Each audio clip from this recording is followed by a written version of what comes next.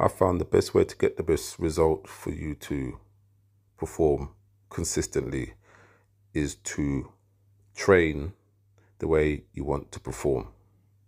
Many athletes train in a particular way. When it gets to competition, everything changes. To avoid any inconsistencies, as I've repeated before, train the way you want to perform. Your warm-up, your drills, your stretching, your flexibility, everything you do has to complement the way you perform on the track. If you're complementing it in the wrong way, if it's not conducive, then you're not going to get the result you want.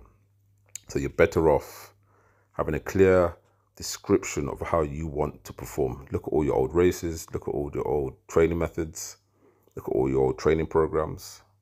And if the training is not complementary to you going out and performing in the right way, you're not going to get what you want and you're going to be disappointed.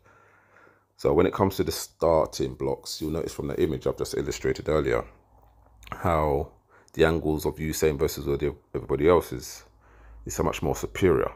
Now, many of us say he doesn't have a great start, but he spends more time concentrating on setting up the race from the start rather than just racing from the start, which gives him a better outcome later on down the line.